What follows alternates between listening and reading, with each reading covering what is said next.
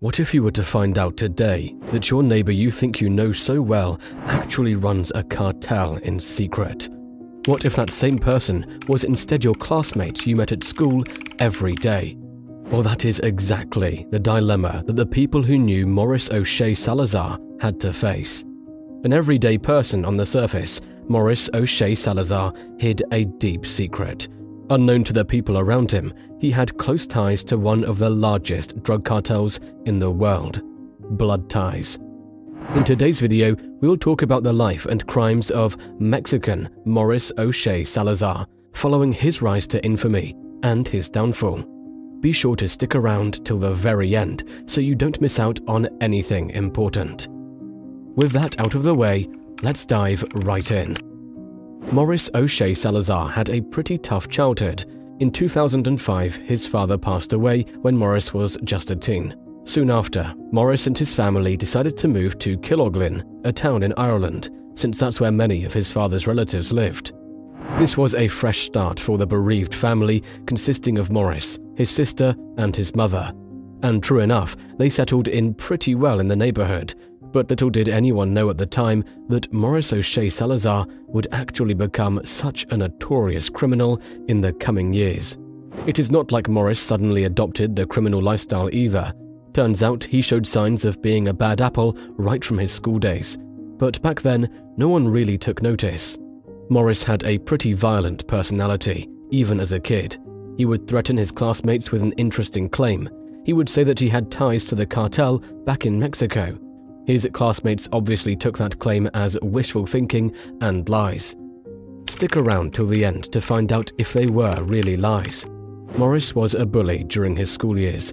As a matter of fact, he attacked a fellow classmate on his very first day of school. When his teacher was looking somewhere else, he turned to the classmate he was angry with and grabbed his head.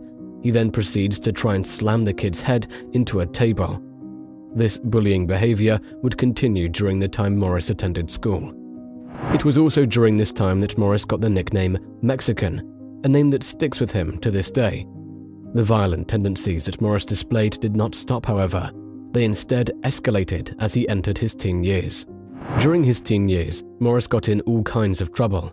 He stole and carried firearms. He racked up quite a lot of charges over time. Eventually, he had to appear in court for a total of 14 offenses. This included theft, criminal damage, and not complying with the Garde. Morris pled guilty, but at the time he was too young, so he only got 1 month in prison for his crimes. On top of that, he was placed under a strict curfew of 12 hours. Additionally, he was charged a €1,000 fine. In all honesty, this was a second chance for Morris to build his life anew, as he pretty much got away scot-free from his illegal activities. But all this did little to deter him from a life of crime. Perhaps he couldn't let go of the criminal lifestyle because of the pride he had in his ties to the cartel, a claim he had made and boasted about as early as his school years. But was there any truth to this claim? Turns out, yes, there is. Morris is not linked to just any cartel. He has blood ties to the Sinaloa cartel. The Sinaloa cartel is perhaps the largest gang trafficking organization in the world right now. The leader of this cartel was a feared Joaquin El Chapo Guzman, until he was arrested. How is Morris related to El Chapo? El Chapo's first wife, Maria Alejandrina Salazar Hernandez, was a cousin of Morris's mother. This puts him in pretty close proximity to the very top brass of the Sinaloa cartel. This was the basis on which Morris based his claim of being tied to the cartel as a kid. A pretty dangerous bloodline, no doubt. But this relationship with one of the most dangerous criminals in the world is not the only thing that led to Morris becoming so infamous. But it was a daring feat that made him a wanted man. This daring feat we are talking about is nothing less than establishing a full-on cartel cell in Chile. At least, he tried to. In 2020, Yolanda Salazar Terriba and Ricardo Salazar Terriba arrived in Chile. Yolanda is Morris's mother, while Ricardo is his uncle. Their purpose for coming to Chile was to make arrangements so shipments of cocaine could be received from Bolivia.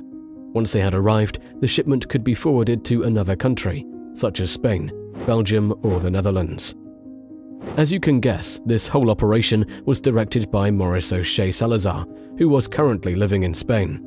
To send your own mother to manage the smuggling of drugs, what a family. From the looks of it, the operation was going well, except for one huge problem. The Salazar-Toribia family failed to notice. Turns out the DEA had caught the scent of this illegal operation, so they tipped off the Chilean civil police about the whole thing. The Chilean civil police then infiltrated the whole operation undercover, and that's where it all came tumbling down. Ricardo Salazar-Toribia was really careful using false identities during his stay in Chile for over a year. One problem though, the Chilean police took hundreds of photos, videos, and even wiretaps of him as evidence while he was going about arranging for the drug route to be established. Then, when it came time to ship the actual drugs, the police sent a fake shipment while documenting everything to figure out how the cartel was operating. After that, the authorities searched the container in Europe containing the drugs and cracked down on the Sinaloa cartel members trying to establish the drug trade network. Yolanda Salazar-Toribia and Ricardo Salazar-Toribia were captured as they tried to flee. Morris was luckier than his mother and uncle. He couldn't be captured in Spain, even though the Chilean authorities were working alongside the Spanish Civil Guard. Despite having escaped the arrest, Morris knew that he would be caught in Spain sooner or later. It was only a matter of time. So he quickly fled to Mexico, where it would be more difficult to arrest him. And that's where he has stayed till now. For the longest time, Morris has been out of reach of the law as long as he stays in Mexico. But that may be about to change. Chilean authorities want to extradite Morris from Mexico, but that has proven difficult up until now. Recently though, a court in Chile accepted the request of the authorities for the extradition. The charges brought up against Morris are illicit drug trafficking and illicit association. If this extradition ends up being successful, Morris could finally face justice for the crimes he has committed. Now, it is important to understand the gravity of the situation. Drugs are not illegal for no reason. They take lives in masses and destroy families. What Morris had set out to do under the guidance of the Sinaloa cartel was to create a cell from which this death-dealing substance could be dealt out to the world. If the Chilean police and the DEA had not caught up to the cartel and put a stop to this operation, who knows how many would have died. With such a heinous crime to his name, Mexico Morris is a priority target for the authorities, especially for Chile, which is trying to stop being a key trade route for drugs. What drives the authorities to arrest and prosecute Morris is his ties to the Sinaloa cartel. The Sinaloa cartel, in turn, has ties to the Kinahan cartel, another infamous cartel that is involved in drugs.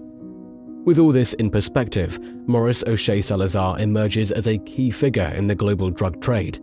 Hopefully, the Chilean authorities will be able to capture Morris and end the potential danger he can unleash in the future. That's about it for this video discussing all there is to know about Mexican Morris O'Shea Salazar. Do let us know in the comment section what you thought of this dangerous criminal and a leader in the Sinaloa cartel. Would you like to see more stories like his in the future? Be sure to like and subscribe for more content like this. Until next time.